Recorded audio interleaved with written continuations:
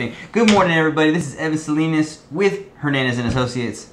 And I'm Estella Hernandez with Hernandez Associates. Thank you for joining us on another YouTube video. So today we wanted to talk about a recent survey that we came across talking about the different statistics basically of closures and different things, how the restaurant industry or the restaurant community is being affected by the pandemic. An obvious video that they have been completely affected, but we wanted to go over some of the statistics that the TRA who polled its members have come up with.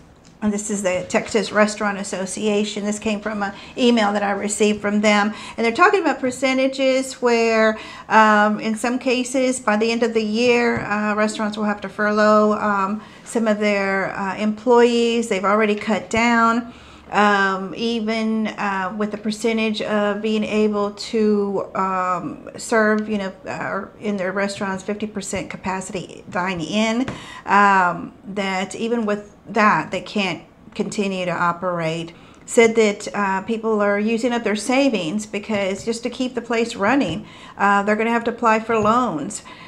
Even with this less traffic and less capacity, they're still having to pay more on their expenses. And it's 55% of the restaurants report this, that their expenses have gone up.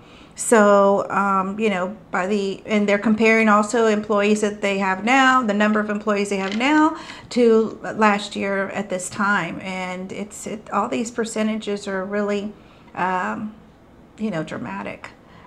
So for them to continue to stay open, it's really going to be a challenge for them. What's interesting is that, we hear what our clients tell us basically.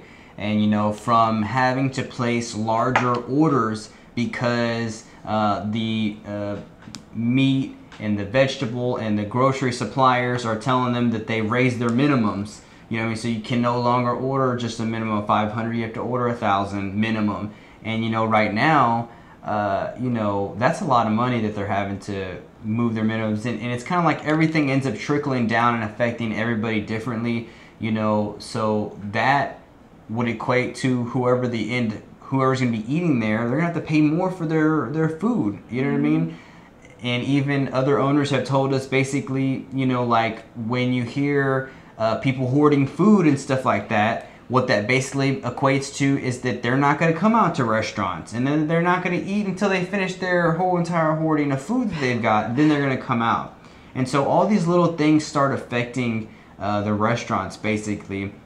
And I mean, we could probably do the same video for restaurants, for bars, for everything else. They're all affected differently, but it's just interesting. Everything is affected by what's going on right now. I also believe that the gap between the large corporate chains and the mom and pop restaurants and businesses like that is going to be, is going to continue to grow because, like huge companies, they can afford to fire everybody, keep their expenses as low as possible. They have enough in the bank that they could reemerge with only, instead of 50 locations, 20, and they'll still be alive.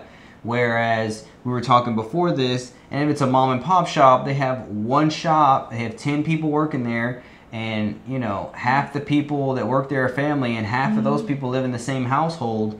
I mean, who are you going to lay off? How's that even going to work? So just interested to see how it's going to happen. And this is just a survey that was taken by the Texas Restaurant Association. There is another organization that that are for bars, just bars, and they are also if they were to take the survey, they would probably be even worse than this because a lot of them can't open at all, even with a minimum capacity as this, where you can for a restaurant. So I'm sure that if they did the same poll or took the same survey with just people that own bars, that would be even more drastic. So we know that the bars are also going through a lot.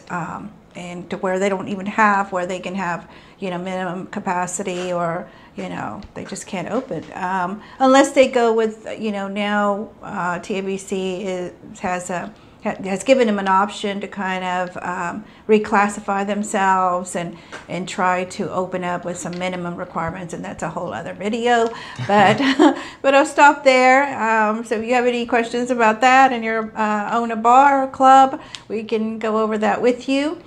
Just give us a call, drop us an email, or comment here, and so we just thought we'd bring you this information, and also continue to support the restaurants. I know Restaurant Week is going on. There's also a beer run going on here in Texas. Here in Texas. And I'll put those links on in the description below so that you can kind of know what's going on there. Yeah, and we just give this for you for your for information purposes. So there's just some things that we know of that are going on, activities that are going on around the state. So thank you. I'm Evan Salinas with Hernandez Associates. And I'm Estella Hernandez with Hernandez Associates. Thank you so much for joining us on all our videos. Please continue to subscribe, share. Thank you, and until next time. Take care.